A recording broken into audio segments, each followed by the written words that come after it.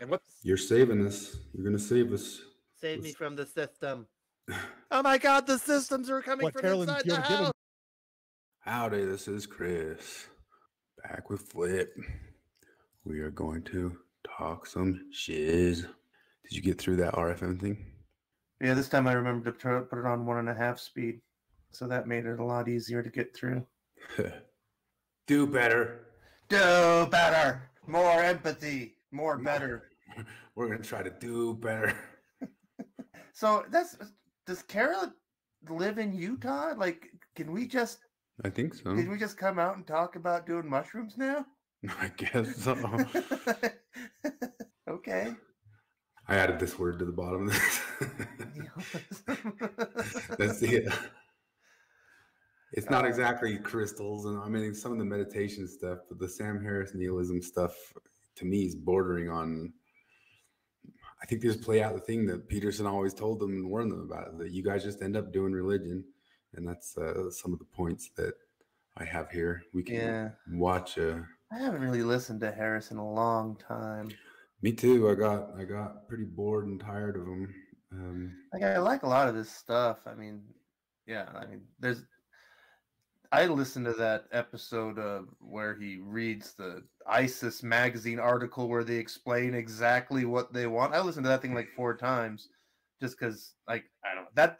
That's the kind of thing that makes me crazy is that, like, ISIS told us exactly what they want and what they're doing and why they're doing it and what they think. And the media, like, might as well. I mean, they obviously didn't read it, and if they did, they just kept playing dumb. Because, like, it's funny because, like, for so long, like, and Sam Harris points it out, where, like, they mocked. It's a joke on the left that George W. Bush said they hate us for our freedom.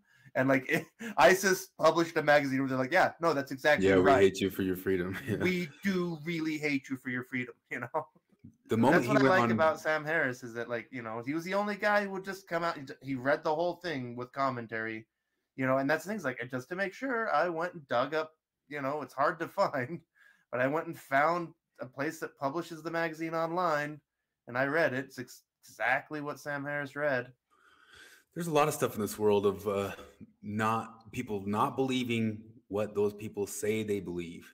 Like, believe them what they say they believe, and that actually goes. We've had the week of Rodney Meldrum this week. Even this nuancehoe on RFM thing, the whole entire thing is they say they freak out because they talk to this guy and they couldn't believe that they couldn't talk him into the science stuff. They couldn't believe that he believed those things that we all know Mormons kind of believe because we all grew up and have been in it. And there's a moment of like, why are you guys getting shocked again that he believes what he says he believes? What's going on? And so I didn't listen to any of that Rod Meldrum guy. Well, it's like 10 hours of stuff just because it got more interesting on the level of the interaction than it ever got on, are we going to actually decipher anything about if the Book of Mormon happened in North America? So Carah's summary in the RFM episode I just listened to, is that at all fair or accurate? Of what I didn't finish. I didn't finish everything yesterday. They did a long one yesterday, and I'm only about a third of the way through it. They did finally start clarifying some stuff more, but John DeLynn, I think, did a terrible job in the interview. Once again, I'd say listen to Mormon Book Review's interview on it, but even there, it's kind of not enough to get into nitty gritty of why he believes where things happen. I guess maybe you have to get real deep into all of his different claims to ever even get any of that. But DeLynn and Carah just kind of kept derailing and charging him, and there was all this, we're not going to get into the science because we're not scientists. And then if he said any sort of thing, they'd say, that's not scientific, that's against the science, that's not science. And he'd say, well, actually nope, we're not getting into it because we're not scientists. So like has happened so many times over the past 2 years since we're hitting the 2 year, or just hit the 2 year anniversary of things like the COOF, all these people say, the science says what I agree with, but we're not going to talk to science because none of us are scientists. But it says what I believe and I agree with. Every time. But the problem with that is they should have just let him talk. They should have just let him put his ideas out there. And now they've gotten to this point, this new activist way that when you go and interview, you have to interrupt the crap out of everything and bring up the ethical problem with it all the way through. And then I don't believe it could have gotten to a point where she says she left crying at the end of it. That I highly doubt that, because I'm sure that he just has general Mormon beliefs and just thinks that he came up with some descriptions for why those general Mormon beliefs, the Book of Mormon, may have happened around North America. That's it. That's really it. There's not extra. It's just looking into a ton of construals about trying to make it true or possible that happened around North America. And tons of Mormons themselves might be against it just because they disagree with the logistical claims of that. Hi, this is Paul. I wanted to do some more talking about faith, deconstruction, labels, how we find ourselves in different places. A lot of the videos lately have sort of been touching on that. I clipped them. I think I got out of the church trip because it was too depressing. And I just felt like it had lost its way. And all it was doing was mimicking what you hear in liberal culture and not doing much more than that. And it was uninteresting. How long ago did this guy leave the church? Well, this isn't Mormon stuff. This is Calvinist stuff or Protestant type things. But I was just going to point to that because I like this, because I think Paul's the one who coined woking away, and he didn't. I started saying deconstruction testimony before he did, but he started saying it himself too. But I'm just poking at this because this part of it too is that some of the other people who are getting tired of the church itself getting woke are leaving because of those issues. It's like it's a double-edged sword. You got the Carahs leaving on the woke end, and then the other side leaving it because the church is trying to appease it, starting to be little bits of wokey too. But like he said, and what I agree most with there, and the reason I even pulled that little clip, not just to give credit for the woking way, is that it's uninteresting. We're going to try to make it interesting here. I mean, the one thing that springs to my mind now is that apparently Carah thinks that there's a dichotomy between orthodoxy and empathy. Okay. But that's what they always say. They always say just use that empathy, and that's like a magic cure-all for all things. I'd love to hear her define it, because I'm guessing we'd get an Ibram Kendi style answer. Well, I frequently bring up to people Paul Bloom's book. I think it's called Beyond Empathy or something, or like Why Empathy Causes Problems. And it's pretty, there's a lot of different reasons, but you can always simplify it down to the concept of a mama bear, if it infantilizes cubs, becomes very dangerous. And sometimes that mama bear ends up attacking everything around it and things that aren't even risks or dangers. So it's not a free all card out of all. Yeah, and also, I mean, I suspect that there's a bit of a phenomenon with, wokey modern style therapy in the last couple decades, where they're using empathy in the same kind of buzzword way. Because I know a couple of people who are complete, total emotional wrecks. And they say, oh, my problem is I have too much empathy. My therapist tells me so. And like, I know these people. I'm like, no, you're frankly sadistic. Empathy is the furthest thing. Too empathetic is the furthest thing away from what you are. Yeah. I just kind of wonder. We had John Larsen this week give us a list of logical fallacies, 101 for $1,000. And he pointed to weasel words. And I think it's true. Like a lot of this stuff on this end is weasel words too. Or it's why I pulled up that thing of putting nihilism in that new agey stuff, because even the way they start using nihilism, it's new agey. It's not nihilism. It's their new agey way. And that's actually what I'm getting there. I've got another clip from Paul Vanderklay about that, just to show this one other thing to get it out the way too.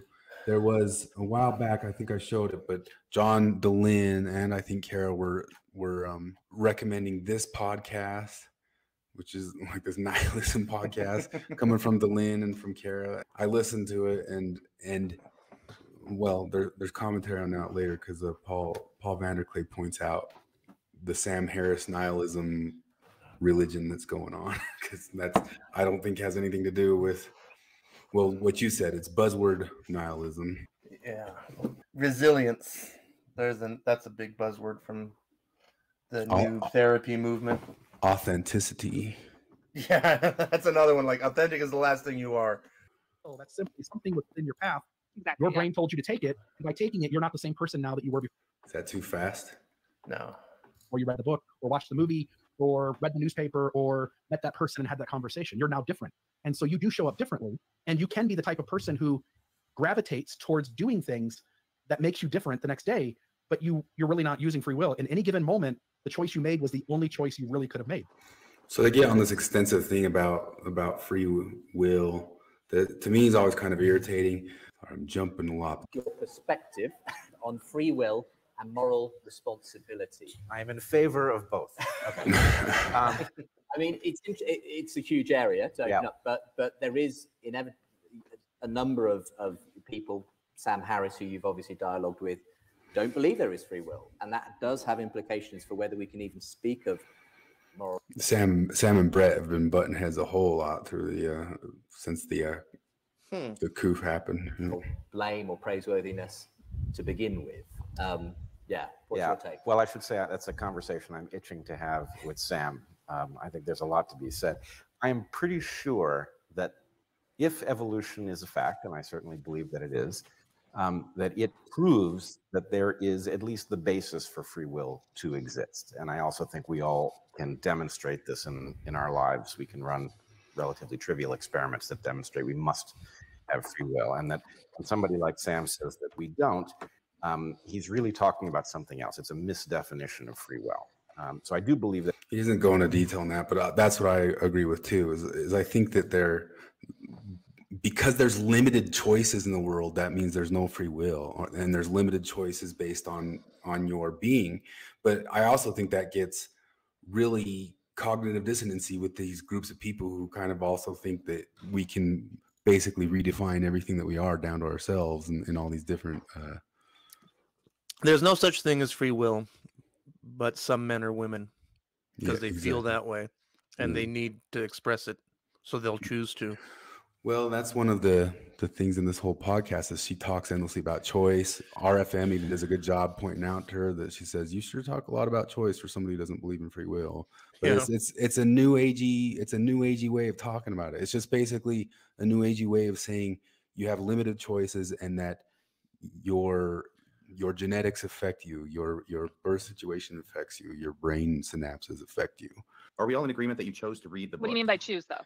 Yeah, he could have read any book he wanted, watched a Hallmark movie. No, you couldn't have read any book you wanted. There were some books that weren't even in your view, and then there were books that your brain told you weren't interesting, and there were other books that your brain said were interesting, and then your brain made a decision without you really consciously doing it, and you said this is what you need to read for whatever your reasons are, because your parents. I see this whole conversation, like part of the whole 10 years ago, I got into the whole free will determinism thing, and I just came out of it going, I don't know, and frankly, it doesn't seem to matter. Yeah, ultimately it doesn't matter. But secondly, I think it's basically the same thing as saying, like, so you come to like a guitar fretboard and there's only so much you can do on that guitar fretboard and so much you can play. So then there's absolutely no choice from there. Yeah, that's one obvious breakdown where it's like, no, that's not how. That doesn't seem to make sense at all. There's a million choices, and then there's choices within your capabilities at whatever sort of level. And so just saying that things are limited, things are limited, but because there's a limit, if you can limit all the way down to a single question of yes or no, and in some sort of question of yes, I would like to do that, or no, I would not like to do that, there is a choice in that single little question. Yes, I would like this ice cream. No, I would not like that ice cream. And I'm sorry, I don't think that's predetermined. I don't know. My favorite pithy quote about free will ever is Christopher Hitchens when he said, "Of course we have free will. The boss insists upon it." Satan is tempting that spirit, and that you're constantly playing this mind game of like trying to stay with this, trying to keep the Holy Ghost with you always and obeying these dogmatic rules. And once you realize, I have no evidence to believe that I have a spirit. It'd be nice. I have no evidence to believe that. I have no evidence to believe that me drinking a cup of coffee makes me more prone to like Satan tempting me to do other things in a slippery slope of depravity. Like there's no reason to believe those things. Yeah, sign me up. I'm gonna like other people. Just right now, Carah, your striving to have empathy is a perfect analogy of striving to have the Holy Ghost. You used to strive to have the Holy Ghost. Now you strive to have empathy. It's the exact same thing. You're doing the exact same thing. Yep. And I'm gonna even show Paul Vanderklay makes a point about how she talks about nihilism. That in a weird way, it's a strange kind of atonement moment for them. The way they use nihilism. Yeah. people don't want Yeah, that. she kind of But, says like, well, I guess it relieves me of actually having to dislike people for their choices because they didn't make them. I guess that's kind of what she says, isn't it? Yeah. It's an answer out of all the negativity, but the problem with the nihilism is a double-edged sword, is that you don't get that the nihilism also erases the meaning. You Yeah. don't get that the nihilism also erases that you matter. Yeah. You don't get that the nihilism also erases that any of your little activism is anything but a bug on a planet just scrambling around doing nothing.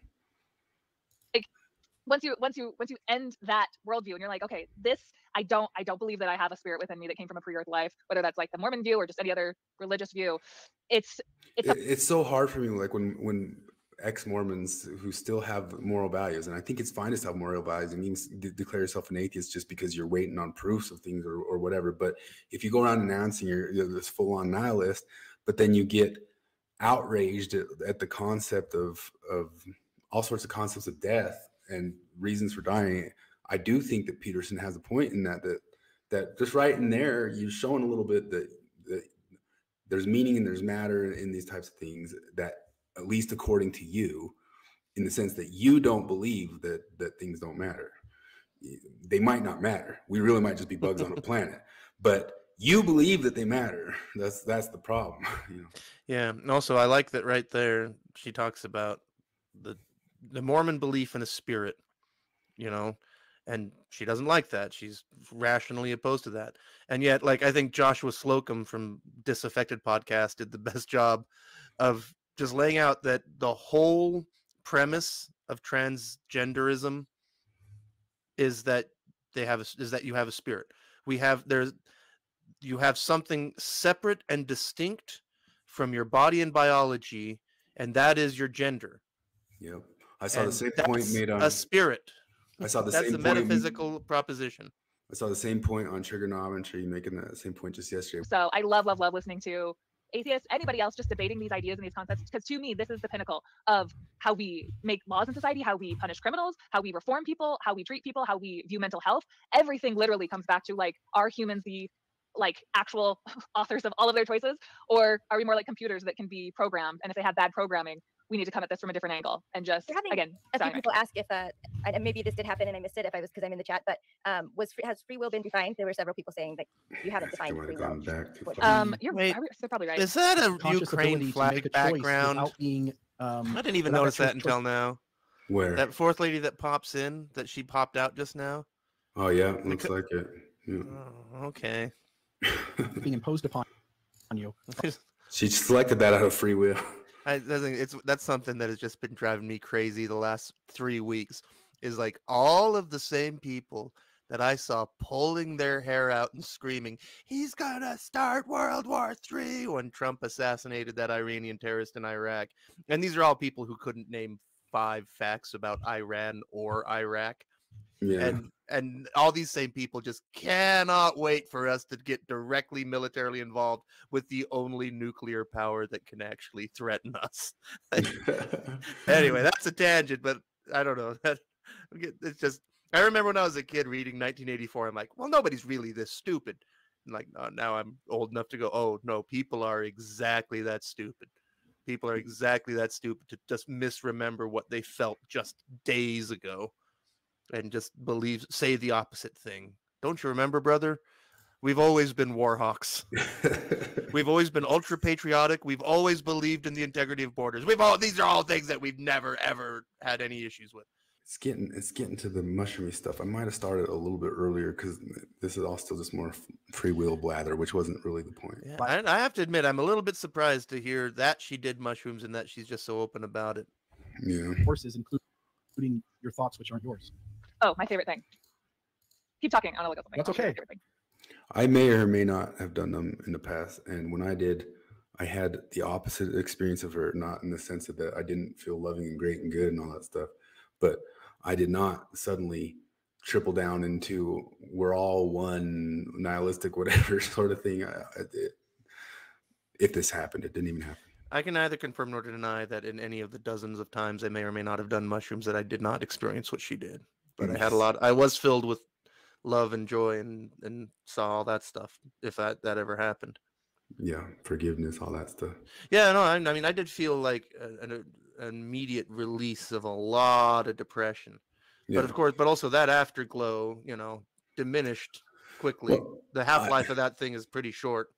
I had a little bit of a sensation, if it ever happened, that people do believe the things they believe and think they've seen the things that they've seen. Yeah. Like people believe what they believe is something that you come away with from mushrooms. Like, oh wait, other people's minds are working just like mine are. Well, which is, well, not just that. Last time I was on Midnight Mormons, I said like maybe I've always been spiritually autistic or something like that, maybe for a bad term of it or something. But the thing was, like, what I'm saying is so many people report these feelings and these experiences, and I never felt them. I never felt anything like that until, I had the exact same experience. Like, I've said before that, like, I was never ever I didn't pray much. I was very bad at praying. To the silent private prayer, like the public prayer, I was great at because that's performative. That's easy. That's just words. But the like private prayer, I sucked at it, and because I could never shake the feeling that I was just bouncing thoughts off the inside of my skull, just could not get around that. I was pretty young when I had that feeling of like, well, wait a second, like all the things I'm supposed to feel about the spirit are things I feel when I watch Jurassic Park, and all that stuff.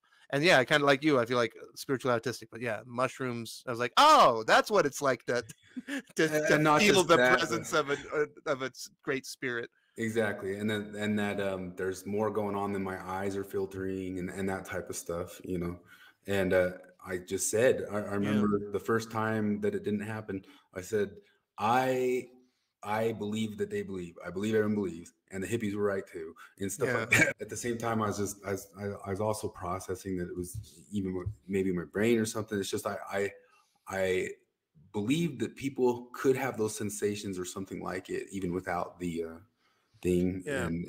I can neither confirm nor deny that one day I was in my tiny studio, and I did this stuff, and in one trip, like I was lying in my bed looking at, and it was a tiny little place. It's like 400 square feet, little hovel that I lived in, and I watched as my ceiling opened up into a great cathedral, where I watched monsters devouring like snakes and morphing into other things, and like I saw the Book of Revelations play out on my ceiling, and then later on, some rock and roll music made it so I couldn't move out of my chair. Like I was struck dumb. I couldn't move or speak, it's a religious experience. I had experiences of feeling there was like a large, positive, tiger-headed man standing in the corner of the room, staring at me with it, and I'm like, this is Egyptian as hell, you know what I mean? And I completely also believe, because I one time did or did not do them with a yoga instructor person who goes and does the hot, quiet yoga for several days, and it was her first time that she did or did not do them, and she said, I feel like I get there, like this is one of the reasons I like that big crazy yoga stuff, is I kind of get to this realm in that like I can compare the two. I've gone and done these long hot yoga crazy hot things and I've gotten to these hallucinatory levels in that. Wow. And I don't know if it's like one for one, but just like something similar, What are the chances we can get John Larsen to maybe confirm or deny that he ever did mushrooms? Well, I doubt. He says he hasn't even drank, man. No, yeah, no, that guy is such a, I don't know, like he would have made a great politician for sure.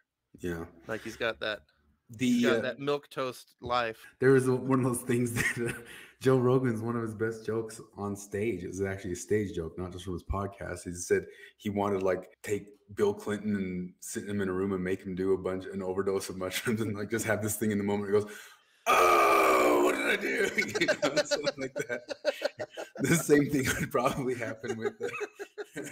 But there's also the old Terrence McKenna thing that he said with the mushrooms and all that stuff. Once you got the message, you can hang up the phone. That's kind of one of the nice things about it. It's not really addictive in that sort of way.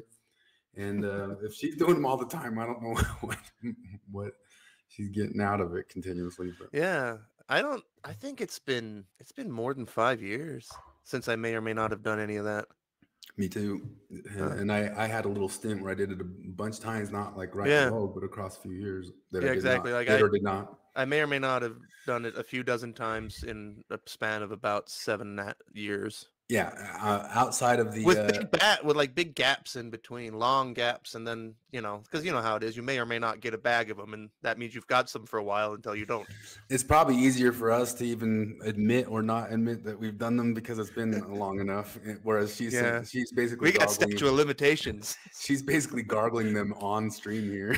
So. Yeah, no, like that's the thing is like I listened to her on 1.5, and on 1.5 she was really clipping along, and so she's got a little afterglow on. It totally makes sense. Yeah. Well, if they're not mine, whose are they? Nothing against that. Like, hooray! Like it's a nice feeling to have that day after mushrooms feeling.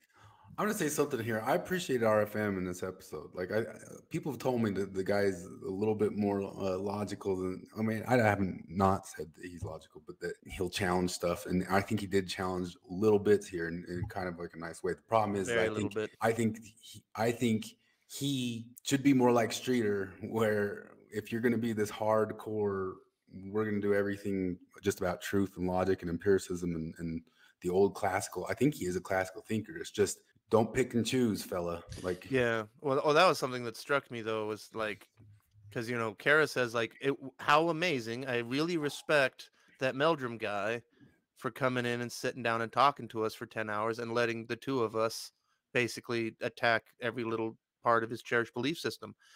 Which is like, yeah, Carah, what are the chances that you or John would be willing to sit down with me and Chris while we dismantle yours? We're all on the attack. But there's a difference is that Meldrum is honest enough to show up and be attacked, and also that's the other thing, like I've said a million times, why I have way more respect for the Mormons than I do for the Delineans, the woke ex-Mormons, is that the Mormons admit they're doing religion and the wokies pretend that they're not.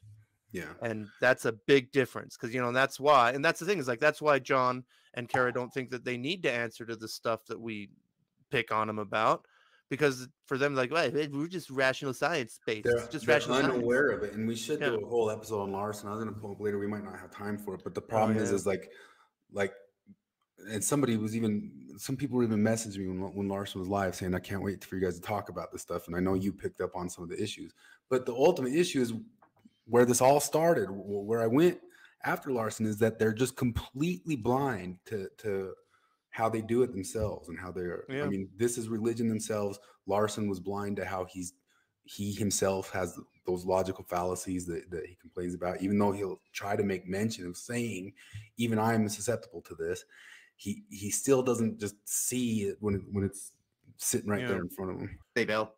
But part of that issue is too, I think maybe because DeLynn and Larsen and Bill are all kind of old school guys, and there's something about watching all of them, especially listening to this Sam Harris stuff. Like you said, I got into all this stuff 10 years ago, and then I passed it up. Then you and I did. It's like they make fun of the Mormon Church in this episode. The Mormon Church is always 20 years behind something, and then they catch up with the times. In the world of like atheism advancement or whatever, you guys feel the exact same way. The ex-Mormons feel the exact same way to me.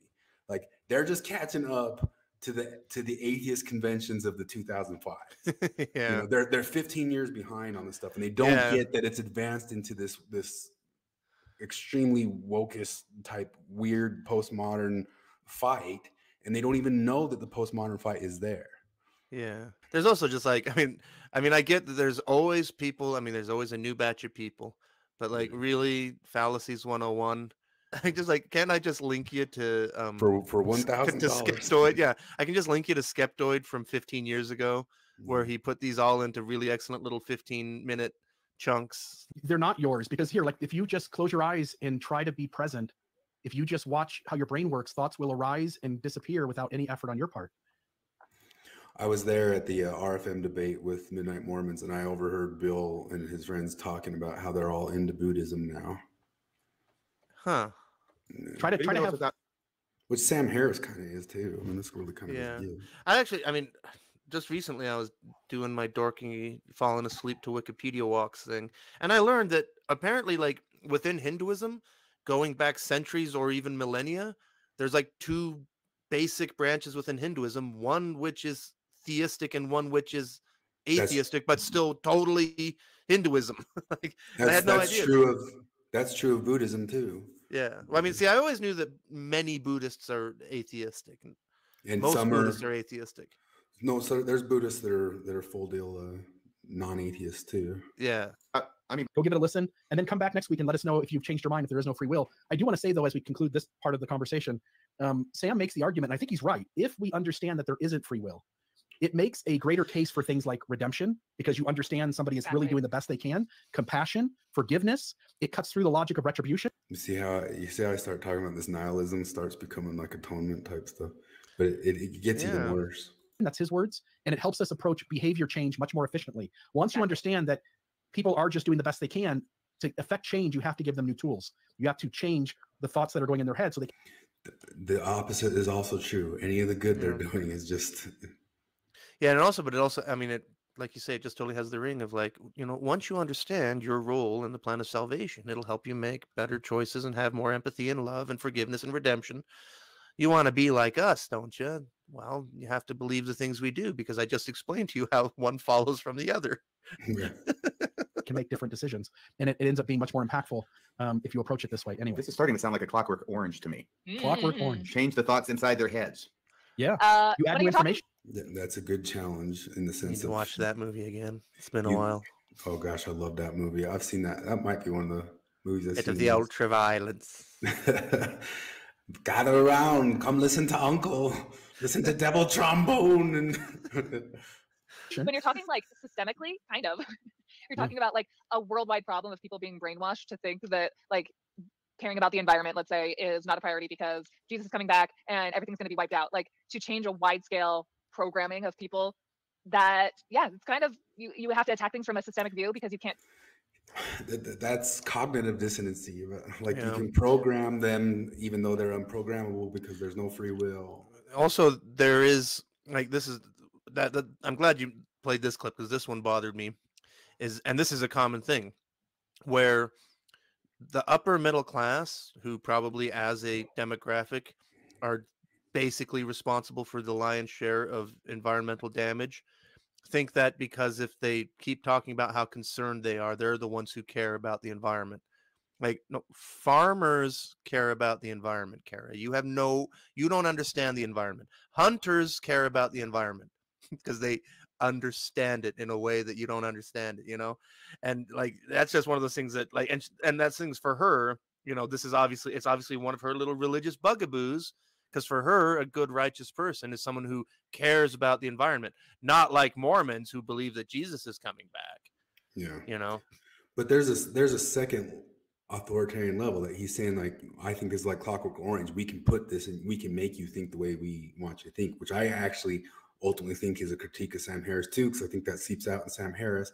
And there's always this idea from the thinking class that they've got the answers and they're going to be able to figure out the answers, and then they're going to be able to incept this program. That they're going to be the ones who program these non-free will people into being better and doing better. That you're outside of it. You guys are outside of it, and you're capable of programming everybody else. Yeah, well, they're not outside of it. They're just on the side of people with empathy and who are for and advance the cause of empathy. People's conditioning is going to condition them to some really backward, stupid ideas unless you do things at a wider systemic scale, is my whole bag. Then we must ultimately come to. I also think, like, you say you're nihilist and atheist and your Sam Harris stuff, and Sam Harris, I think Sam Harris, most of my problems with Sam Harris, they're not like angry problems. They're just differences in his moral philosophy. I think his moral philosophy has problems. And I've seen people try to explain Hume to him, and he just refuses to accept Hume, in the sense of he thinks that he can cross that bridge of the is and the ought. He's just positive that he can do it with science, that he can figure out the difference between what we should do and what exists in science. When he's talking about systems and systems and systems, Sam Harris is not being Foucauldian. Does that make sense? Sam Harris is not a Foucauldian. When she talks about systems and systems and systems, she's being the typical Foucauldian. No, like the way Kara uses system is like the way that evangelical Christians use worldly. Yeah. When Sam uses system, he's smarter than that. He's really talking about something.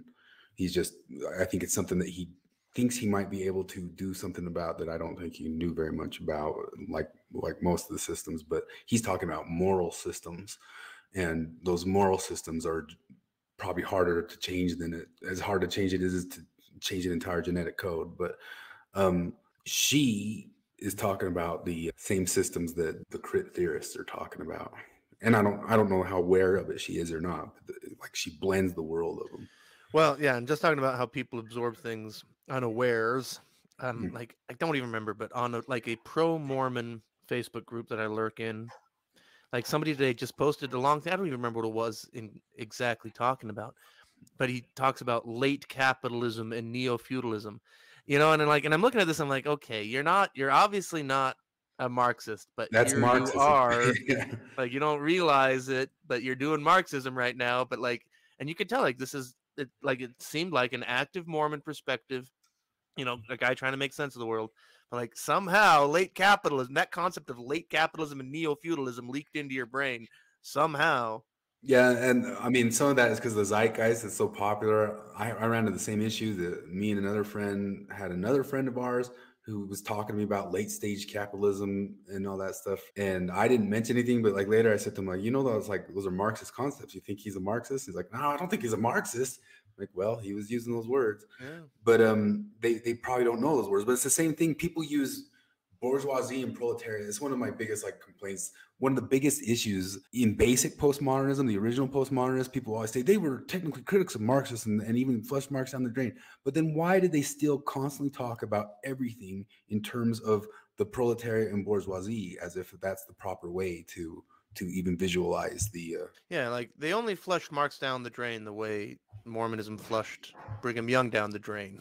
Yeah. Where it's like, the stuff that didn't work and that we're embarrassed about, we're not on board with, but everything else is still there. It's there. We're still we're still working on the ideas there. The way Rod Meldrum, like, saying that these modern Marxists aren't Marxists is like saying Rod Meldrum's not a Mormon. Yeah, and it's like yeah, exactly. That's exactly right. The question is to who will decide what thoughts to change. Me, can I do it? Can I? Sure. Can I try? You're up for it. All right. Now You're the you guys know. influencer here. What do we have next? Can I wait? Are we moving on? See, RFM's a smart dude, and that's a little bit of a zing too. Like, influencer, you're an influencer in the world where there's no free will. No, please, Phil, share a thought. All right, just in case anyone wanted another good definition, in Sam Harris's book, he says the popular conception of free will seems to rest on two assumptions: one, that each of us could have behaved differently than we did in the past.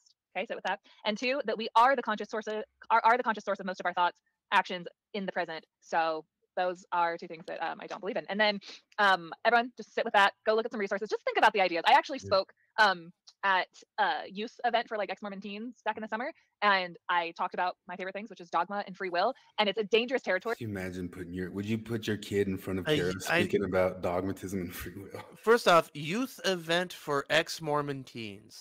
Like, damn it. Just go to Lagoon with your friends.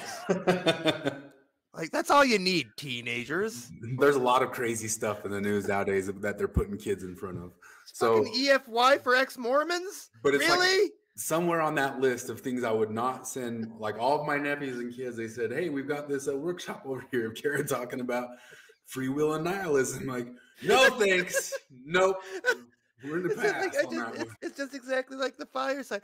Did you ever listen to that link? I sent you the link of that rock and roll Fireside guy, because you don't even have to listen to the whole thing. In the first 10 minutes, you would love it. It's like within the first 7 minutes, but the guy's up there, and you can tell he's like an old Idaho farmer type. And he's talking to these kids in like the 80s about rock and roll, and he's talking about witchcraft. He's like, I'm not here to talk to you about rock and roll. I'm here to talk to you about devils and witchcraft. And he has this thing where he says, like, now if you've got an image of a devil or a witch, like from the movies, like a scraggly person or fangs and horns and devil, we're going to have a problem, because that's not what a witch looks like. You want to know what a witch looks like? And there's a pause. This is a witch. Yoko Ono.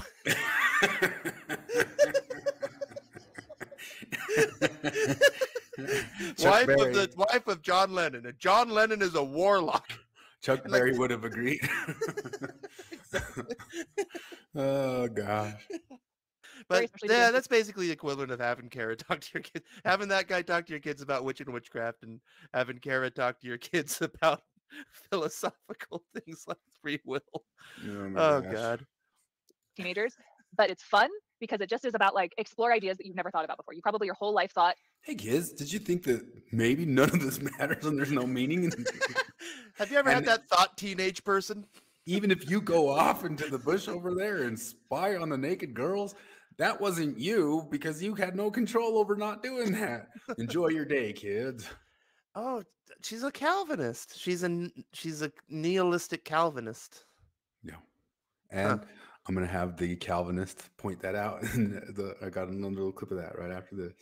that if you're just coming out of the church, you thought things this way, just listen to some podcasts, listen to some books, open yourself to other philosophical thoughts on this is all I want to say is like, don't take my word for it, guys. This is just what this is the truest thing to me that resonates. And it helped me literally. I'd like to bear my helped me testimony. detangle I know I have no free will. My genes make me bear my testimony. I know I have no and I know it's true because it makes me feel like it's good and right. I fell from the Mormon church, so it's really powerful. So I give a good like stamp of approval to that. So it's probably a good endorsement for people to go investigate these ideas more on their own. Well, I will tell you, I never would have looked at this except for the fact that you're on the show tonight. Yeah. And so I got some links that Bill provided, and I looked at it and I thought, oh my gosh, this is like a concept. This is an argument that I had never even heard of before. And I do find it fascinating and stimulating. See, that's a little bit weird to me of people who've been in like the ex-religious space so long to have never come across this whole free will debate stuff. I mean, I don't know, because like maybe we're a product of our times. You remember the Reasonable Doubts podcast from way back in the day? They did like 180 episodes. It was like some psychologists and whatnot. Anyway, they did a bunch of great podcasts on basically atheism and religion, but very scholarly. And they had a whole series on free will and determinism, and it was some of the best stuff on the subject I ever heard, which is also how, like, after listening to all that, I came away going, I don't know, because, you know, these were good, serious, not very axe grindy people who were just really going into it. Like, you know, they were college professor types from before the time. I don't know. Yeah, like, maybe if I go, like, I remember they were kind of lefty even back then, but like, I don't remember them being at all wokey. The name but of that it was a really good series. Yeah, I put a link in the thing to their whole site. Like, you can search that for free will and determinism and find all the episodes they talked about. Because they talked about a lot of great stuff. Because one of the guys was a researcher who specifically did research on religion and religiosity, and it was really fascinating. He did a lot of great science stuff. And then there was a philosopher guy in it. But like, yeah, that's like, if you want a good conversation on free will and determinism, I would point people to that. So I've never been. I'll put it in the show notes. I've never been that crazy interested in the whole conversation debate, and I've listened here and there, and I usually just immediately go, it just doesn't matter. You have to live in your life as it doesn't matter. The question, is there free will, and is there a God? It's the same thing. It doesn't matter. Ultimately, it doesn't matter. It clearly doesn't matter. And I mean, I guess people get caught up in that being interesting, and maybe if you're getting wild into that being interesting, but well, yeah, I spent a few years being interested in it, and then now I'm just but I do think people who want to buy into it have to also understand that they're also usually tentatively the type of people who get upset at the concepts that Peterson talks about like personality traits and what your body is and who you are and what your biology matters in determining bits and pieces of how you think and who you are. And I fully agree and understand. That's why I say it's like a limited choice world. But Robin DiAngelo doesn't believe in free will either. But yes, I 100% believe the concepts of Big Five personality. Not that they're exactly right, because all that sort of stuff is a soft science. But I'm stuck in this body, and there's truth to what this body, different processes of this body are going to alter how I view and see and think about different things. But all those things, I think it's just to an extent. It's just to an extent. It's not as just like the postmodernist stuff. I mean, all these different ideas, most of the different ideas, I think you and I have talked about it before. Like, they're great. Anything's a good lens. It's a good lens. But any one of these things, if you think you found the all-encompassing answer and this lens just stays on now. Yeah. It's a little bit like playing Dungeons and Dragons. Yeah. We're going to pretend, but we're going to pretend seriously. Yeah. We're going to really, really commit to the pretend, but we're never going to forget that at one point we're going to take it all off and stop pretending. Yeah. And then get back to real life. Figure we can learn a thing. We can take a view of a thing. In any given moment, we might say, "Hey, I remember this one lens that might work in this situation." Yeah. No, like you know, I love like strategy war games type thing, and like you know, it's fun. Like, oh, this is what it feels like to be an evil dictator. I'm gonna, Yeah. like, like Civilization is one of those great games. I've loved them. I've played them all the way back since the early '90s, and it's fun because like at the start of the game, sometimes I'll like I will say, okay, this time I'm going to try to be the nicest. I'm just going to be nice, or you can say like, this time I'm going to be ruthless, and like, and the fact is that usually when you do that, it doesn't work one way or the other. If you're playing on difficult levels, like the reality is you have to sometimes you have to be nice, sometimes you have to be ruthless. You can't hold to some universal answer. Yeah. Exactly. And think about something that you would have done differently in your past. Isn't that what you had said? If you ask me, the closest argument in the world to me that there is some sort of larger religious thing to this whole world is that concept of just how unfigureoutable it is. It just like all seems so perfectly. If you think you got it figured out all the way on this one thing, there's going to be an issue down at the end of that you got to switch to the other thing. I just watched a thing last night of a physicist talking about physics, popular science for dummies about physics. And I think it was PBS. I don't know anyway, but he made a good analogy about how like the fundamental forces really is just the end of the chain of a kid going, but why? But why? But why? And that thing is like, like what's up with the, electromagnetic force? Just because. Yeah. That's the end of the chain of why. Just because. That's why I sometimes point and say to people that most philosophy gets really weird because almost any single philosopher you have is like a person who has this really good concept, this idea, and it's a new way of thinking about things, even the postmodernists or whatever. But you can even talk about the logical positivists. And they have this idea that rationality works, this idea works, this thing works. But those guys are all super intense all the way to the end with the thing that they think they found. And every single one of them tries to go all the way to the end of it. And next thing you know, I have the logical positives trying to change all of language into a mathematical symbol thing like Wittgenstein or something like that. And after a minute, you're like, okay, dude, like it's like you gone too far.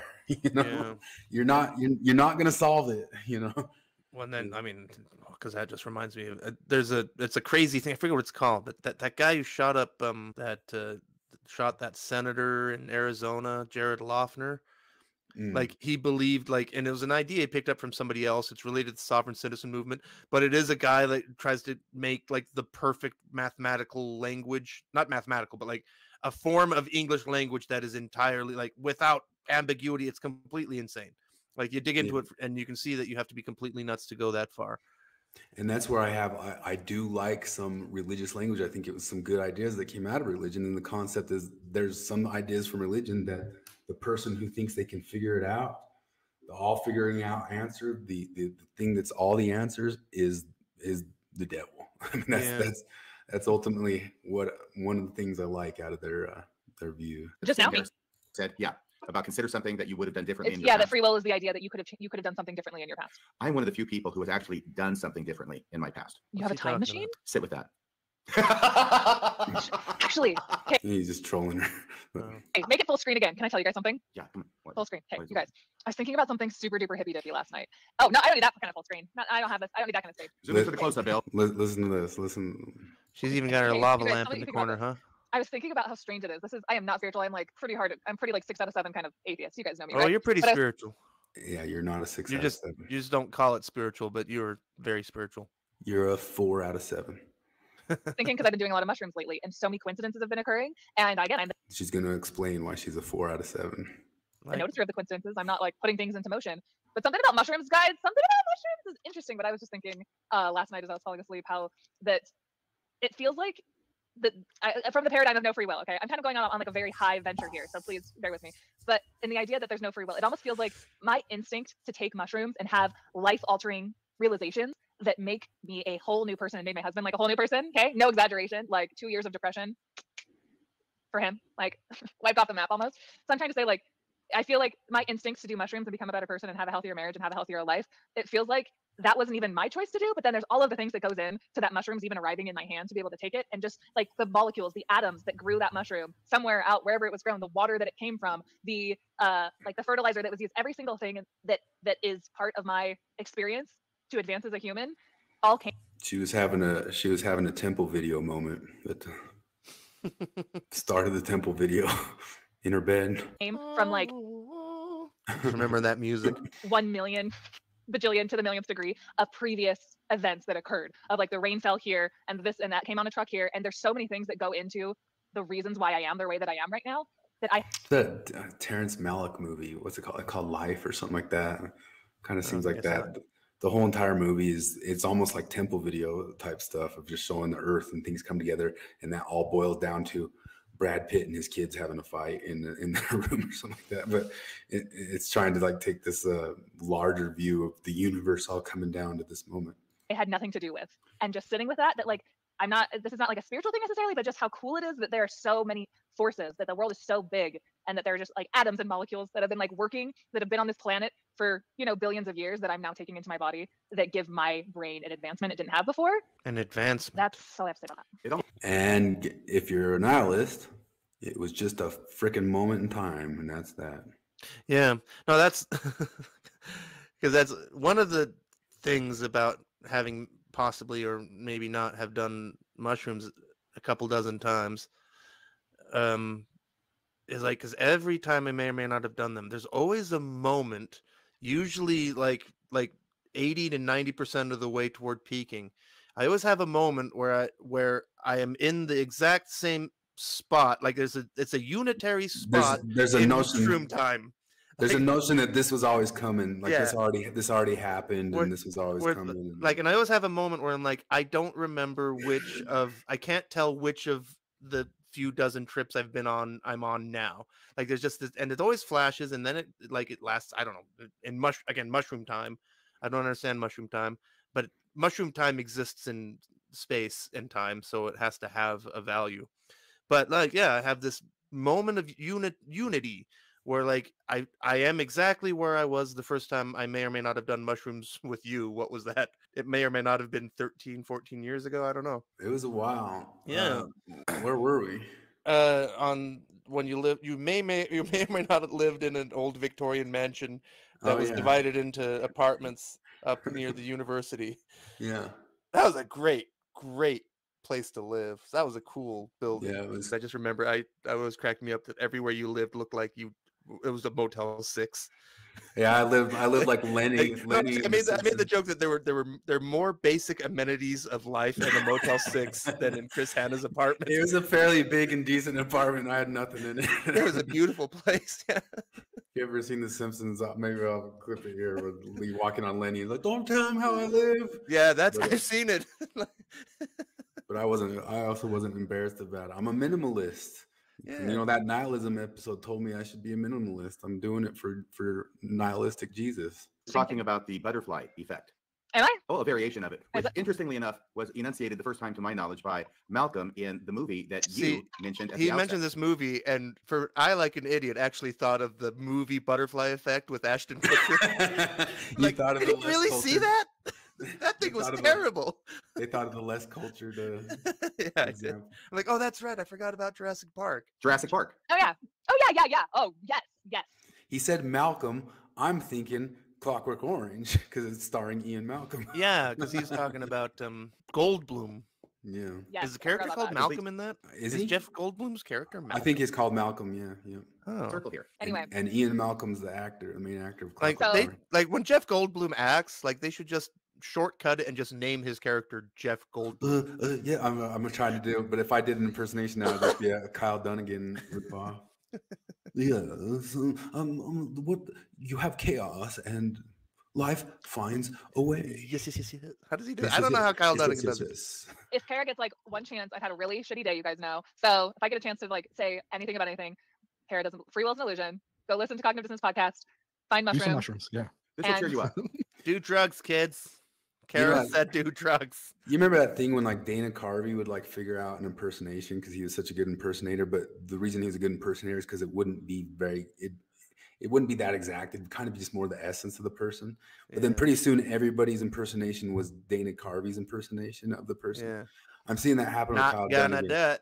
That's Kyle the thing. Is Dunnigan. like I remember the first Bush talking like Dana Carvey now. Not Yeah. gonna debt. But then Not if anybody gonna else debt. does a Bush impersonation, they do a Dana Carvey Bush impersonation, you know. Yeah.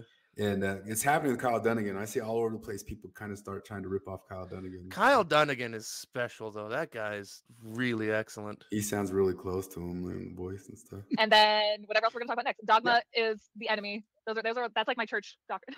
Okay, so you don't want to be dogmatic about not having free will then.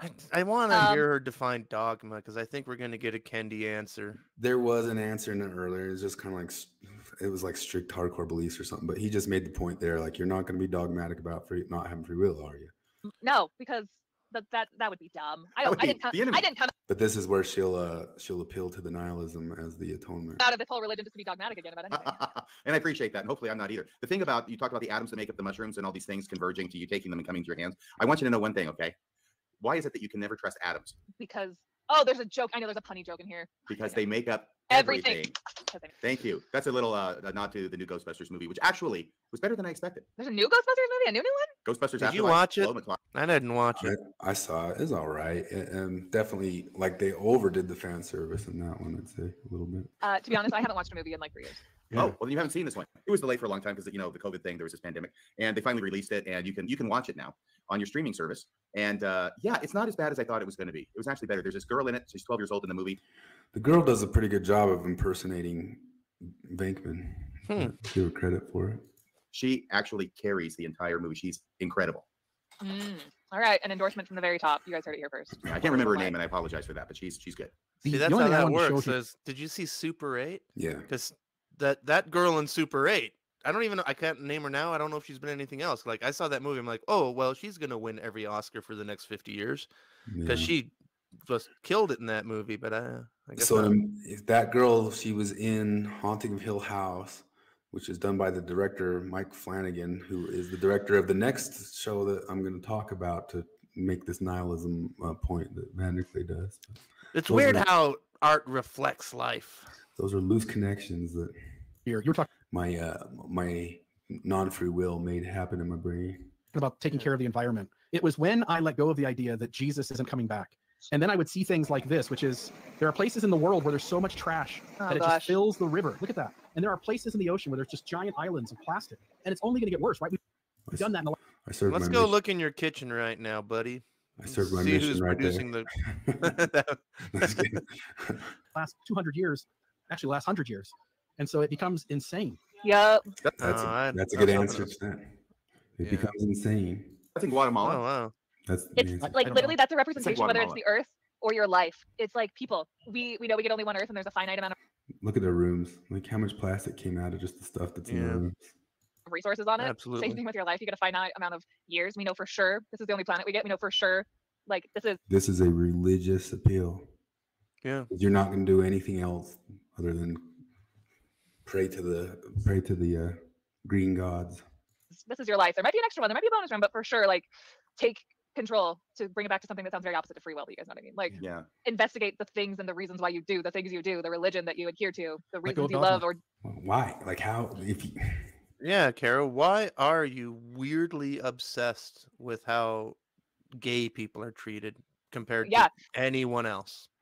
and you can actually look into any sort of that stuff. If you had a little bit of a chance to step back a little bit, you'd understand most of those in-group biases, or even perhaps the Yeah. concept of disgust with homosexuality probably comes from our evolutionary buildup.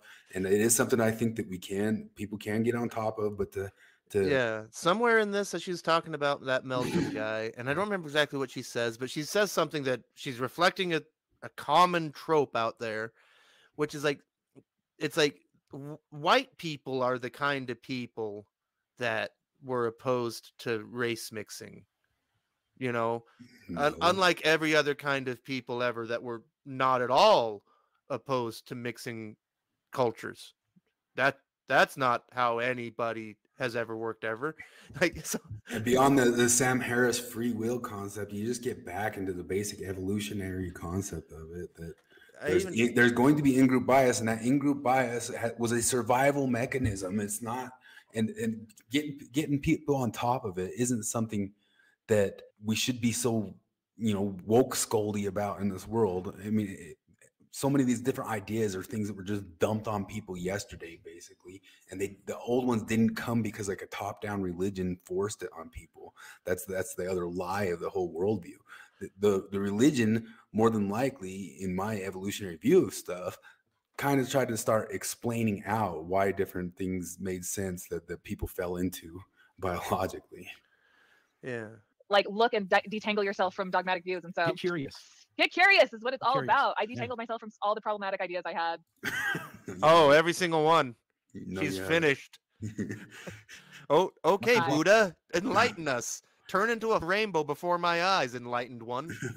They sometimes do, and you'll still learn something. Mushrooms lie. You'll still learn something. When it comes to our predetermined number of years, I sometimes feel like I'm past my expiration date. No. I do feel that way, like today. It's like Kolchak. Carl Kolchak says in the first You're Night just Stalker movie, he says, I become extinct in my own lifetime. Way to bring us down. I thought that would appeal to your nihilistic sensibilities. No. Actually, you guys want to hear something? No. What? Nihilism, free will, determinism and nihilism is why I am also here today. Not only because I mentioned free will kind of got me off Jesus is, oh my God. I want to thank Jesus for bringing me here today. of the Mormon track, and then you have to have a certain amount of like nihilism to see yourself as like, I'm not a spirit daughter, I'm not a chosen, like all of that shit that you're like, oh, I'm not part of like the really cool kids club that got the gospel, and you're like, well, what is the point of life and everything? And I think everyone has to go through like a little bit of a nihilist phase of like, what's the meaning of it all? But I don't want to get a tattoo, but I really do just want to. I wear this circle every single day to remind me that life is like a circle because it's pointless. All time and eternity.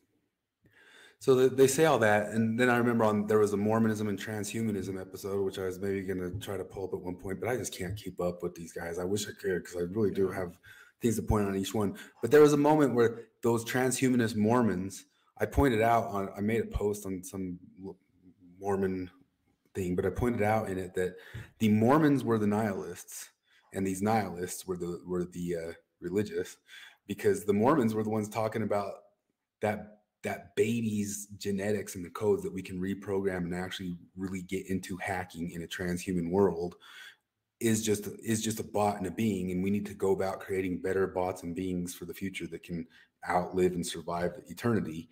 And if you really look at that, that's nihilistic. Like, they don't really think there's a soul in there. They don't think anything's going on except that we're just these bots that we could create, and we could create some sort of bots that would maybe keep our own existence, even my own personal thought patterns going for eternity in something less perishable, like my human body.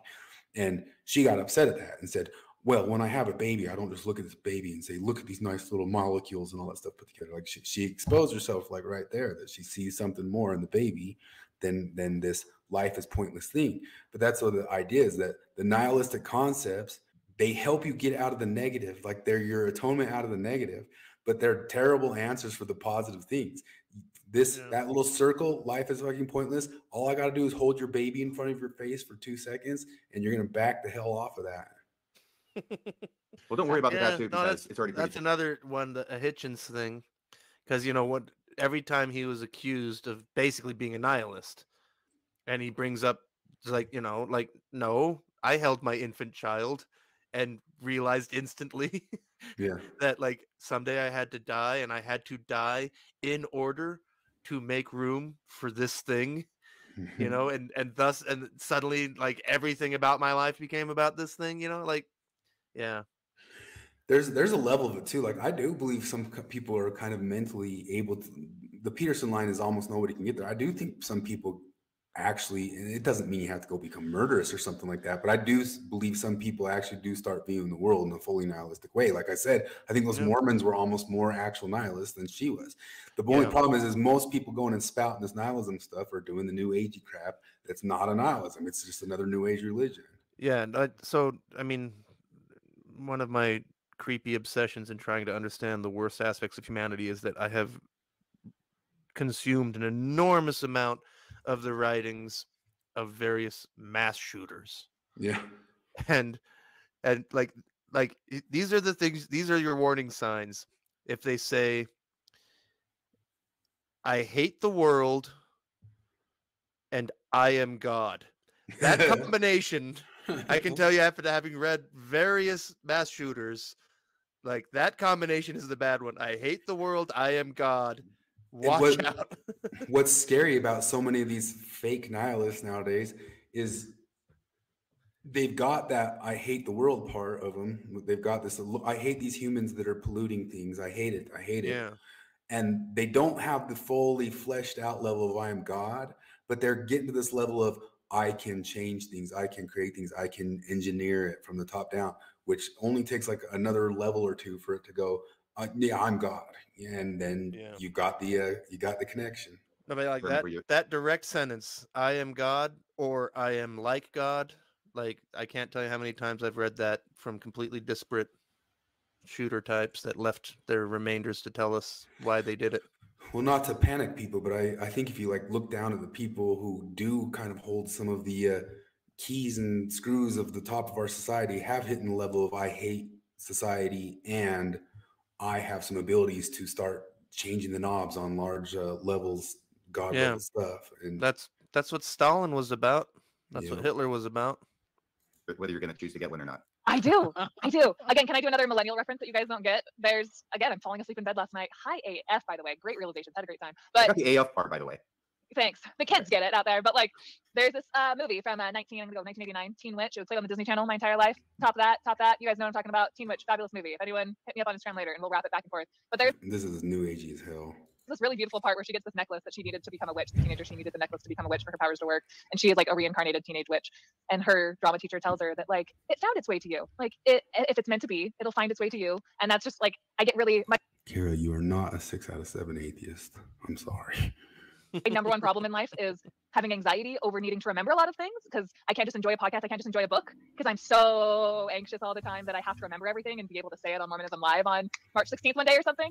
But just being like, if these ideas, like these thoughts and stuff, I can't this letting go of this illusion of control that like I can always remember, I can always be in charge of everything. And just literally Teen Witch changed my life, because it's like, you know what, these things, if it's meant to be, it'll come back, and I don't need to just like strangle myself always trying to keep all of these ducks in a row. The ring wants to He sounds like someone explaining to a Mormon why God didn't answer their prayers the way they asked. Yeah, well, he just says right there, that's actually where I had the clip ending. Was the ring sorry, wants, I interrupted. The ring wants to be found, Kara. You know, and it just says it. I think he's kind of hinting at the some Tolkien there. Yeah, the ring wants to be found, Kara. I mean, I do think he is kind of needling at her that she's gone full new agey right there. Yeah, I hope so. Like, I don't know. Did you just? I watched Midnight Mormons had Stephen C. Meyer on. The yeah, I saw your comment on it. Yeah, like, like it's just like, oh damn it! Like, well, they're getting into the intelligent design stuff. But I've actually watched some of those other critiques of Darwinism from Hillsdale College. Some of those guys talking about it, and I think there is some interest in some of those critiques being. We got some things still to figure out, you know. But, that whole thing just betrayed total misunderstanding. But that's things like with Stephen Meyer, that's a guy who, like, I don't know. I it's hard for me to give him credit that he's being sincere. I think. I don't know. I don't know him at all. Unless it was a roundtable. I watched a roundtable of people who pointed to criticisms of Darwinistic evolution on a Hillsdale College episode, and he might have been one of the ones that was on there. Yeah, I know, like, because Aaron Raw takes issue even with the word Darwinism. He's like, there's no Darwinism in science. There's evolutionary biology through, natural selection. I forget how it all goes, but yeah, the idea that there is an actual ism that's being adhered to. I actually kind of tend, although it's become a colloquialism, but I usually think when people are talking about Darwinism, it's actually a little bit more like that directed equilibrium type thing in the sense of it's a moment where action is being taken by a being or an animal or a group of animals that are going to affect evolution. It's like there's more action in it than just letting things float. And well, then also, I mean, there's the language, just the nomenclature issue where you kind of have to let people, like, you have to let non-technical people use the words wrong, because otherwise you'll just spend forever trying to sort it out, because you have to say, okay, I'm assuming you mean biological evolution as you mean it, not Darwinism, because everywhere you run into that. The other thing when people use, I mean, I'll use it the same way when saying Darwinism, colloquially, you're usually talking about things dying out. As well, Darwinism, those died out, those going out, those went out, those died out, those killed out. Yeah, like there's a common thing, like in the wine world, like regular consumers of wine talk about, is this wine dry? And they're usually talking about tannins. And dryness has nothing to do with tannins. In the knowledgeable wine world, dryness is just about sugar, and tannins are a separate thing. But you know, when you're talking to regular people, like, well, I don't like wine when it's very dry. You have to translate that into regular speak from knowledgeable speak. Yeah. And yeah, so like that's the one issue with the, I don't know, that's the problem. Anyway. So this thing gonna spoil the Netflix series Midnight Mass if you do. I'm not worried about it. Okay. Didn't even know such a show existed until you said it just now. Is it good? Red Letter Media raved about it. Did I watched that? Probably. They did a whole episode on it. I like this director. He's the director of Haunting a Hill House and Haunting a Bly Manor. I think he's going to do something every single year. Maybe I do want to watch this. And every single year he does kind of like a little mini series that's kind of a haunted mini series type thing. And some people are saying this is his best yet. Most people are because they fall in love with this thing. I put it as my third favorite of the three, and I wasn't. I gotta watch these. I don't want this thing that makes me crazy about myself is that, like, I always want to watch great movies, but I don't want to watch anything new by myself. So like this, literally this afternoon, I'm like, oh, I gotta put something on while I do exercise, and I'm like scrolling through stuff. I'm like, oh, Shawshank Redemption. I probably haven't seen that in 20 years. It's a classic. And then I keep going, and I ended up settling on some terrible, cheap horror movie that is yet to have a scare. I'm halfway through it. It's only 80 minutes long. I do the same thing all the time.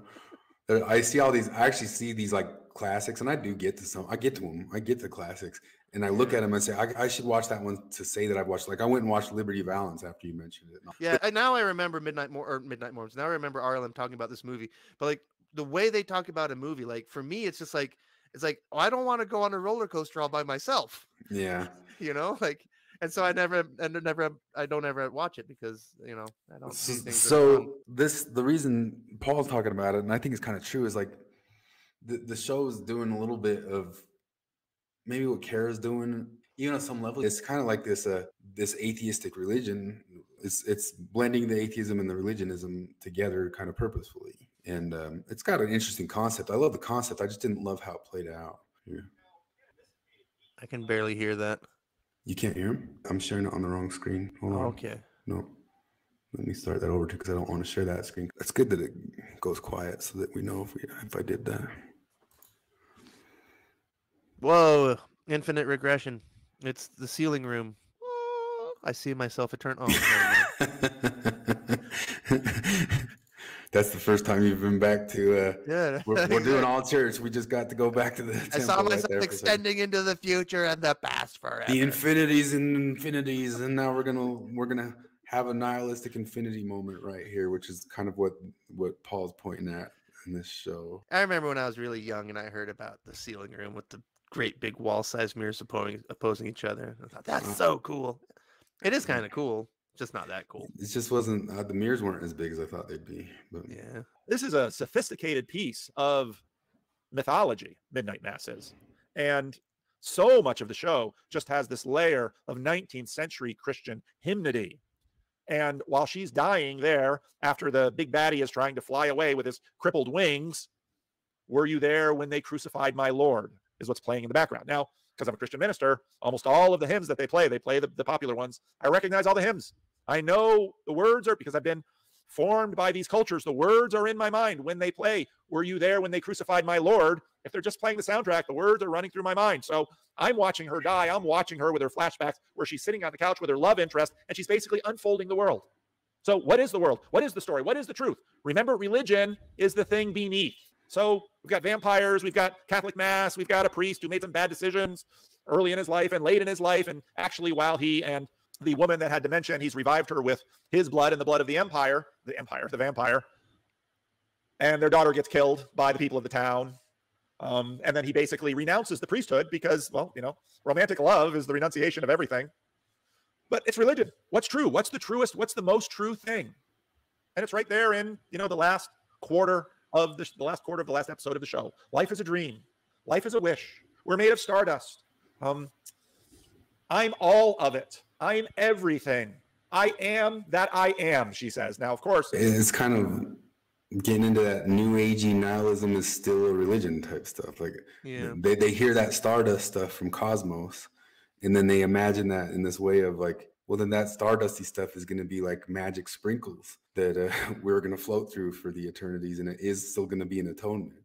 Yes, you makers of Midnight Mass, you do know your Bible fairly well, although some of the quotes that you pour out throughout the movie on the lips of shallow-minded, simplistic religious people are often the ones that are sort of trotted out when someone wants to establish a little bit of credentials in terms of Bible knowledge, like 2 Corinthians or something like that.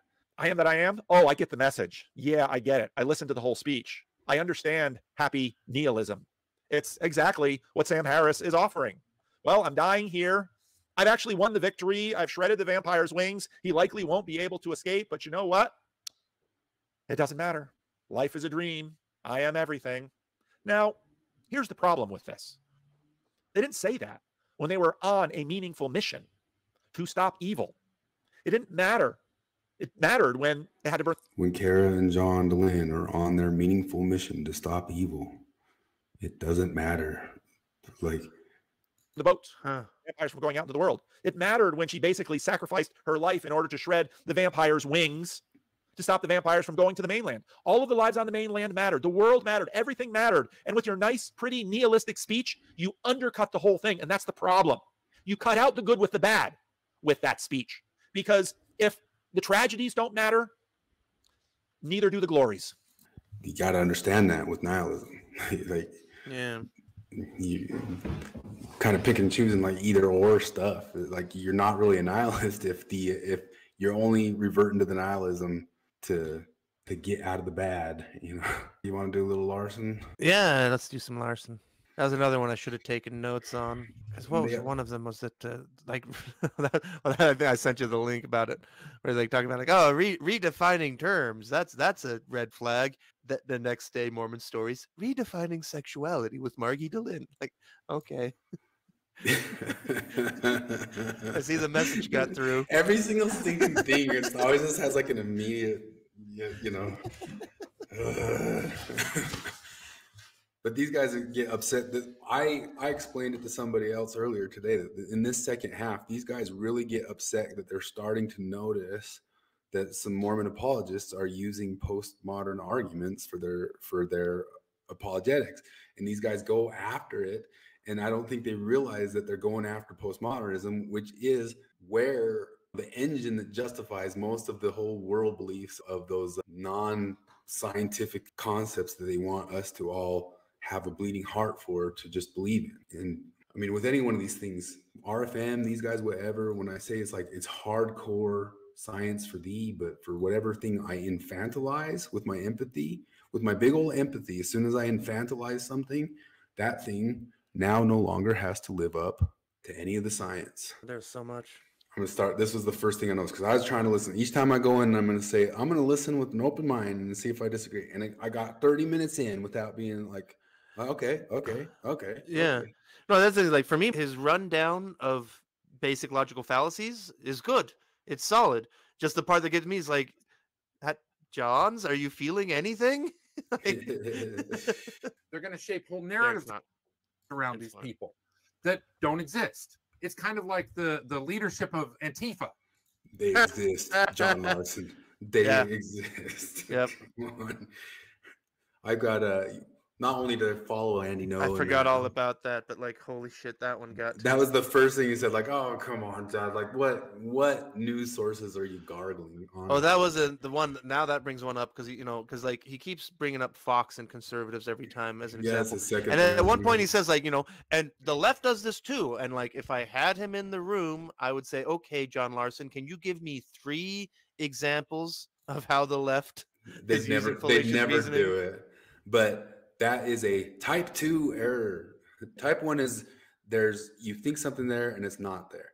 Type 2 is it is there and you think it's not there. Yeah, and that's a type 2. He's type 2 error right there. John Larsen, get better news sources. Yeah.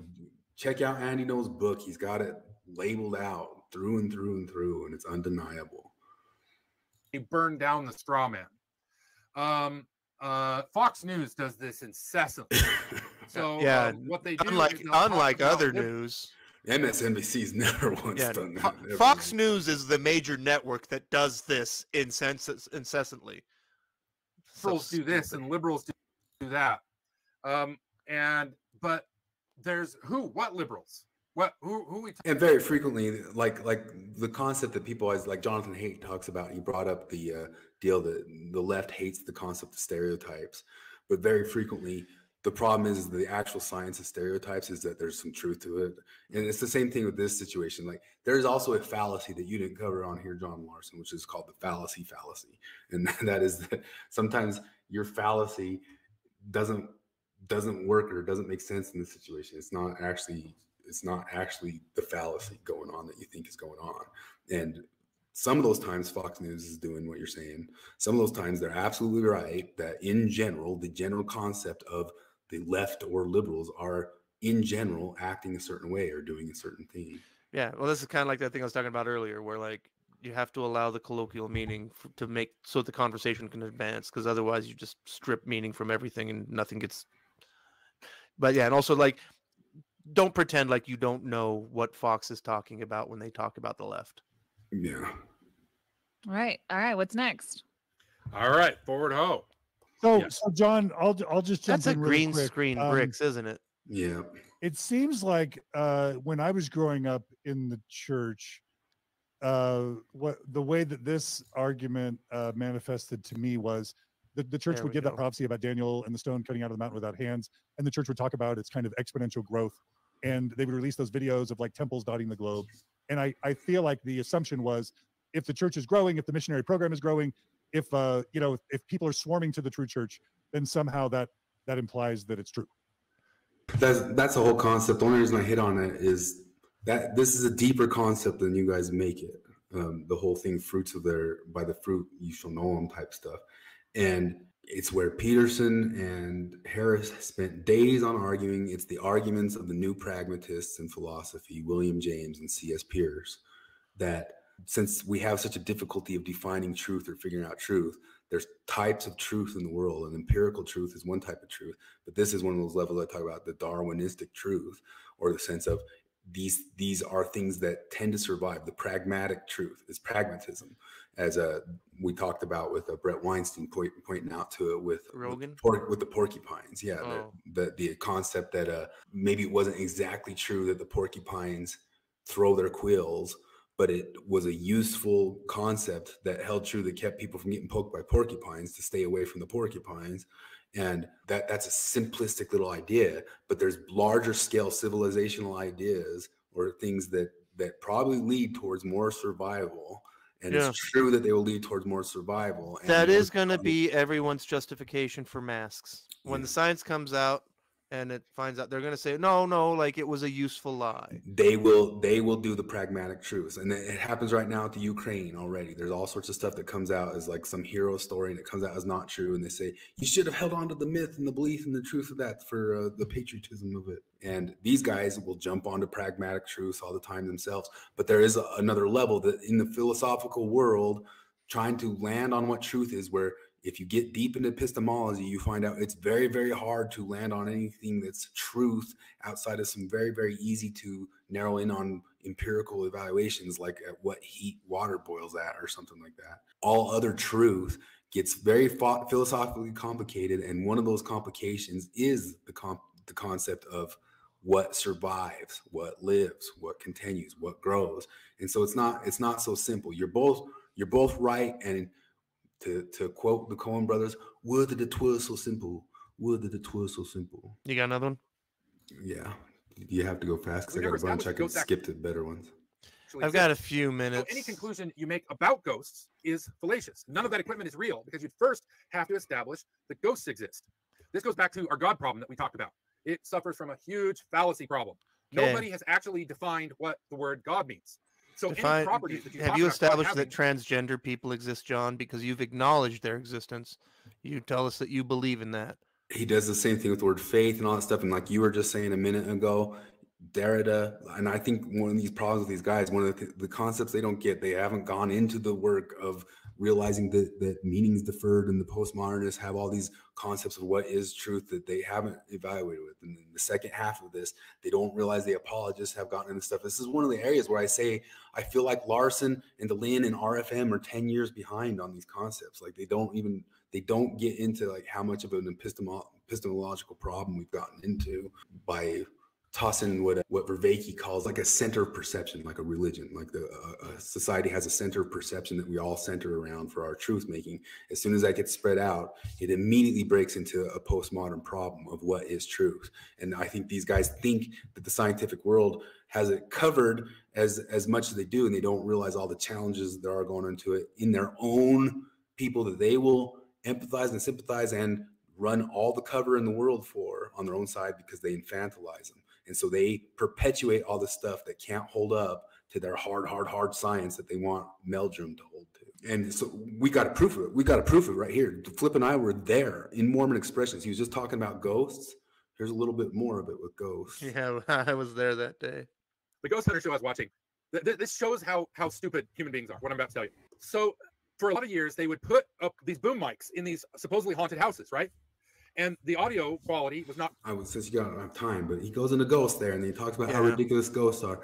In the Mormon Expression episode that they probably have available in the archives, he brought on his new girlfriend, who's not with anymore. We know her; she's kind of a local famous person around Salt Lake here, who's also she's big in the local art scene. Big in the local arts, big in the local kind of push all like the transgender into the society. Well, you can't be big in the art scene unless you're big in the woke scene. Yeah, and like actually activistic, pushing stuff into like arts festivals and type of stuff, like into the woke scene. She got on the site and we started talking about like ghosts, and that ghosts were obviously not true. She pushed back pretty hard that she was kind of a full believer and that she was a ghost. And then after a couple years of watching John Larsen, just kind of assuming he was going to be a hardline scientist about this stuff, just immediately starts apologizing for her and lets it go and lets it ride and lets it all happen. I was stunned. I was really stunned watching that. We were all sitting there and he started trying to help her make arguments and all that type of stuff. And it just goes to show, when you empathize with a person, you start letting them get away with all sorts of stuff or do other sorts of things. But this is my deal too, is like with the transgender stuff or with the ghost believers or with the religion believers, I let them get away with that stuff too pretty equally. I let them all get away with it as far as they're not forcing it on somebody else. Exactly. That's the big ticket. That's one of my biggest gripes with the way DeLynn and Carah talk, and the wokies generally, is that they play this game that, and it's the same thing that Mormons and Muslims and every other religious person does, which is, if you don't affirm my pet beliefs, that is an offense to me and my existence. And that's a dangerous lie, because like the Muslim justification for burning nuns in the street is that if a Danish cartoonist draws Muhammad, that's offending me personally. You're trying to erase me, So to break it down on levels, I thought about like the transgender thing. I know transgender people in my life, and they're great. They're awesome people, and I'm fully on board with them. Totally. I don't think that they're allowed to go make Rod Meldrum agree with and say everything that they want Rod Meldrum to say. I don't think Rod Meldrum gets to go tell them that they need to agree with Rod Meldrum and everything that he has to say. But one of the reasons why it becomes like a problem, they're going to talk about the God of the gaps here in a second. And one of the things that Atheism Unstoppable invented in the whole critical race theory world is the racism of the gaps thing. That there's all these concepts that we don't need to prove these things, like you saw Carah do when she was chastising Rod Meldrum, saying, stop thinking about evidence, stop thinking about quantifying stuff. There's just a racism of the gaps. The problem with that is I wouldn't even have a problem of race theorists believing that if they weren't using it as actionable law-making things, forcing it on other people, you can believe that all you want to believe that. You can believe all the critical race theory you want, but as soon as you start trying to take action with it, we got to get scientific. Even in the transgender world, even in the Rod Meldrum world, all that sort of stuff fine and dandy for any sort of beliefs. I will back you up having your own beliefs and all that sort of stuff. As soon as you start pushing it into the policy world, now we got to get hardcore about it. But you, John Larsen, this has been my complaint with you from the start. It's the reason I said wanted to argue with you. And you said, what are you talking about? Is that you infantilize, you do not want to hold anybody you infantilize to the same thing that you want to hold the Mormon church. And you guys will start using like the cause harm. So if you didn't have it, because I've got a little thing, kind of a little thing, because just again, in my weird adventures where I just try to learn stuff I didn't know, the Yazidis. Do you remember the Yazidis? The Yazidis, there's like 1 or 2 million Yazidis, and they are a Kurdish ethno-religious group, Kurdish speaking, I should say, ethno-religious group that mostly live in Iraq. And you might remember that there was a minor genocide committed against them by ISIS and all this stuff. I was just learning about Yazidis because that's just my nature. I got into their religion and their sacred texts. Now, with the following caveats, that the Yazidis are extremely secretive about their scripture, and that this is from a Muslim source from 100 years ago, and the Muslims are not necessarily pro-Yazidi. But this is supposed to be a little bit out of the Yazidi creation myth, which is interesting because it starts out, God creates a pearl, and then he creates a magic bird. And it's sort of interesting because like it's a lot like stuff you recognize, where like on the first day, Sunday, God creates the chief god, but then in Yazidism, every other day of the week, he creates other gods. But this is where it gets interesting, is that he creates Adam and Eve. And Adam was sad because he was all alone. God commanded Gabriel to create Eve. And he makes Eve and all the animals, and Adam and Eve quarreled over the question whether the human race should be descended from him or her. Now I'm reading from it. For each wished to be the sole begetter of the race. This quarrel originated in their observation of the fact that among animals, both the male and the female were factors in the production of their reproductive species. After a long discussion, Adam and Eve agreed on this. Each should cast his seed into a jar, close it, and seal it with his own seal, and wait for 9 months. When they opened the jars at the completion of this period, they found in Adam's jar 2 children, male and female. Now from these 2, our sect, the Yazidis, are descended. In Eve's jar they found naught but rotten worms emitting a foul odor, and God caused nipples to grow for Adam that he might suckle the children that proceeded from his jar. This is the reason why man has nipples. After this, Adam knew Eve, and she bore 2 children, male and female. And from these, the Jews, the Christians, and the Muslims, and other nations and sects are descended. But our first fathers are Sheth and Noah, and Enosh, the righteous ones, who were descended from Adam only. And then later on, they emphasize this point that they are literally different. Now, I wonder if John and Carah would have the guts for even an instant to explain everything that's wicked and evil and irrational and wrong. Or Radio Free Mormon, religion. especially. Or Radio Free Mormon. That was my argument from the first Radio Free Mormon debate. I said, if you had a critical race theorist sitting there in front of you, or a religion of some people even infantilize sitting there in front of you, would you be Mr. Hardcore, take them down? Yeah. No, you wouldn't. Like, really, Yazidis? Do better. Do better, Yazidis. I know you're cutting short. I might keep going if you have to keep going or not. I don't want to come back to Larsen. I can go 5 more minutes. Okay. It took years of study and careful understanding to deprogram this shit. Because once you start, like, you take your scriptures and take a red pencil, like we used to, and then start crossing out every word that is an argument from the gaps, from the ignorance. It's an argument, it's reification. It's the assuming properties of something that has never been established. And by the end of the day, you'll have redlined out 80% of that book. Guess where you can do that, John Larsen. That's been an argument. Guess I can bring some books to you. I'd love you to take your marker to them and start pointing out logical fallacies to me. And they get called academia. I mean, libraries of them. We don't know too much, but John has said he has 2 transgender kids. Like that. There's no way you've gone down that road without making 10,000 logical fallacies along the way. Just can't be done. At 123.2, he calls the COVID vaccine a effing triumph of science. No, polio vaccine was a triumph of science. The COVID vaccine was a big fart. Yep. Okay. It's not based in any kind of science, but he presents it, wrapping himself in the language of science, wrapping himself in the language of history, as if this is something that's not just fiction. That's Foucault. But the fact that, guess how much branches have branched off of Foucault? That it's not communicatable to anybody who's not already in that paradigm shows that the paradigm is probably not true. Oh my goodness. Not communicatable to anybody who's not in the paradigm. Have you noticed that Probably shows. everybody outside of wokeness is their first reaction is confusion? I've got books of PhD academic PhD books for you, John Larsen, and they're books that if Rod Meldrum read them, he'd be like, "What is going on here?" Mud modes. Totally. In this case, no, probably it is absolutely not true. Yeah. This is the definist, DEFINIST fallacy. This is basically insisting that your definition of a word is the correct one. it is actually kissing cousin. Please, what John a place Larsen, to be talking about this. Please go all the way with this one at some point in your life. Yeah, Please. chase this one all the way until you get to where just because. To reification.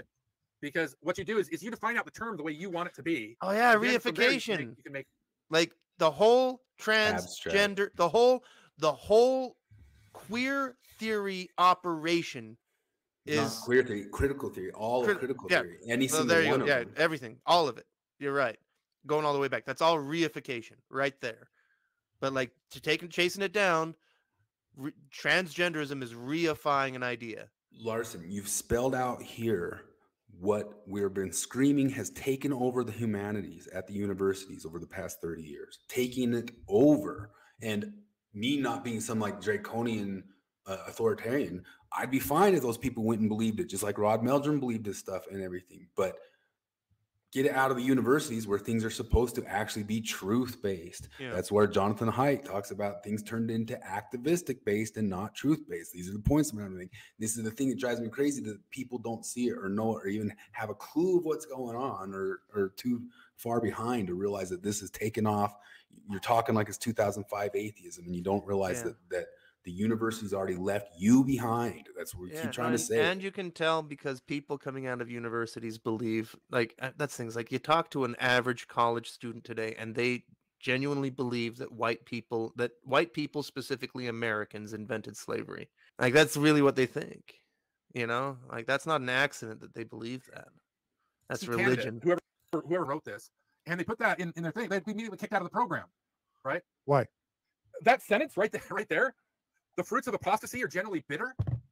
That's just so. You have not read academics. You have not read academic papers. That's the other one. Where There's so much moralistic, just single sentence crap like that in academia. It would, if you would swell up to a blueberry like Willy Wonka and the Chocolate Factory if we stuffed all of the moralistic bullshit like that I've read out of the humanities in academia, John Larsen. And also, that's the other thing that struck me. I forgot about this, is that like the way this thing that they're reading, the way the church talks about apostates is how John Larsen talks about his critics. Hurt people hurt people. I think it's a fallacy, which is so hard for people who are really seeking truth. I told you before, I have no religion other than I seek truth. And if you can prove me wrong, I will admit it. Liar. We tried. You blocked us. You smeared Chris Hanna. You won't talk to us. You're lying. No. Would they have a new one? Yeah, they're changing. They had, when I was at Utah State University, they had an entire 2-day academic professional conference at an R1 Division I major research university about what the word translation means. Oh, so are you getting upset about these Derridian things, John? Is it something that you're just shaking your arms about and flipping it? Like, this is upsetting to you? This is the first time that's happened. You don't like it when people mess with words? That bothers you? When they start to obfuscate meaning? A 2-day conference about a word? And maybe the word translation. How many conferences do you think there's been about altering what the word racism means? Like, how many hours, how many man hours, how many dollars has been put into altering definitions? In our lifetimes, we watched the definition of man and woman just. So they have more. Maybe when Joseph said he was translating, he was meaning something else. And Richard Bushman went to Harvard. Terrell Givens was like, as a professor. Harvard doesn't do any of this Derridian stuff. Harvard doesn't do that. No. So this is what I'm saying. This whole second half, it almost goes on for like another 10 minutes of them just like losing their minds and then saying that, like, I can't believe there's all this stuff where people are jacking with language, discourse. Who would do that? What kind of person? and call it academics. They're calling it academics. People messing with language and academics. I'm outraged and just what's going on? How are they And letting some this of them happen? are putting a moral imperative into it. What kind of person? Who know better and should do better. Oh, that kind Might of be a person. frustration. There she is. They're religious people. They do what religious people do. If religion were true, we'd call it science. If religion were true, we'd call it science. So Oh, people who if You know, I queer put that- theory was true, we'd call it biology. We don't. Aren't we undermining their arguments by calling into question their character and their integrity and their sincerity? I think I'm giving them an out. Yeah. You're saying they're sincere, and I'm saying it's not helping their case. You're saying, okay, there's these guys out here. Nice to hear you say that, John. It's not helping your professors forever. case that you believe your bullshit. Yeah, you leave me in the spot all the time saying, like, are you just dumb? Are you ignorant? Are you just a midwit? Or are you purposefully being evil? You know, the same question everybody always asks. Like, so, I mean, I choose to believe, like Delin is trying to argue for there, that maybe they just don't, maybe you really believe and just feel this stuff and don't even understand how you're talking out of both sides of your mouth. But that puts you at a level of me thinking that you're also kind of not able to grasp some things going on around you. They've read all this stuff, they know all this stuff, but they sincerely want to lean into the lie. Then my assassinating their character is better than my assassinating their intelligence, isn't it? Because either Infinite question there, John Delin. Yeah, I don't know. I don't know how to pick between those. What was I doing to you? Am I attacking your character or your intelligence? for people inside and out. You know, when you were talking about why does the church vilify ex-Mormons? Because they vilify Mormons too.